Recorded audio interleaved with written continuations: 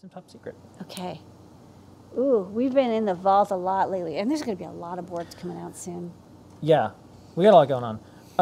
So top secret, I'm going to show this little time lapse. Do you want to talk about what this is? This is a part that you just got. Oh, this is the VL53L1X to VL53L4CD conversion. So, you know, ST's been coming out with a lot more variants of their really popular time-of-flight boards.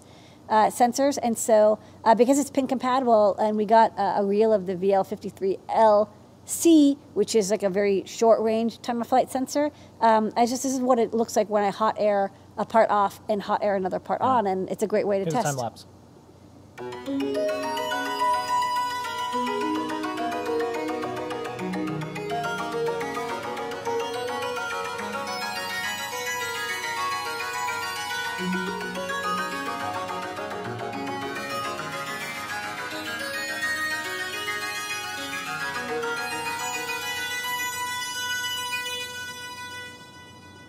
Yeah, and this one's hot off the press. We just did this right before we came to the office. This is a little tiny LCD. It's so cute. Yeah. What is this? This is a very small 3-character 7-segment display. I got some of these adorable samples. Well, there's like one big mama 7-segment, a lot of little dual ones, and this is a triple. So it's funny here is I'm driving this directly from pins on the microcontroller. You do see a little bit of ghosting, but there's an app note from Atmel, AVR 241, on how to directly drive LCD displays.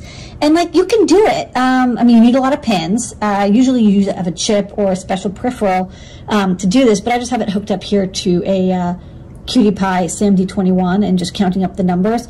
The most fun thing here is it's not what you think, where there's like 7 segments and 3 commons. There's actually 4 commons, 6 segment pins, and they're like split in half. But it does work with a little bit of ghosting, but definitely legible. Hot. And then here's the, I guess you want to call it first article inspection. Yeah, this is the first article, and one of the things we do is after we have the first board come out, usually I do visual inspection, the person running the line does visual inspection, and then we write G on the back for gold.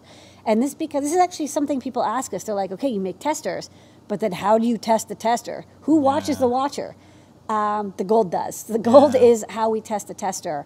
The gold is, you know, visually inspected, personally inspected, and then also tester inspected, and then we keep that with the tester so that when the tester fails or is acting flaky, we can check it against the gold to make sure. Yeah. All right, and then we have the Cutie Pie ESP32 tester, and then the board. So we're going to show this. Early data, what is this? This is a Cutie Pie ESP32. This is a prototype, so I got some backwards text, but the final PCBs are going to be showing up in a couple days, so I thought I'd get started on the tester. And like the other Cutie Pie ESP32 S2 tester, I'm using a Raspberry Pi. And the reason I'm using a Raspberry Pi is, one, I can run ESP tool from it, and so it's like really easy to program the chip directly, because this is Linux.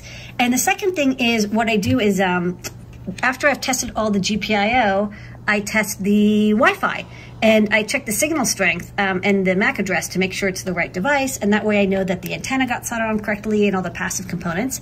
So this is past test, and this is ready to go. And then we get the boards in. Coming soon. We have a bunch of hardware coming out, but these should be in the store maybe in a week or two, maybe 2 weeks, 3 weeks. And that's top secret for the week. Very exciting.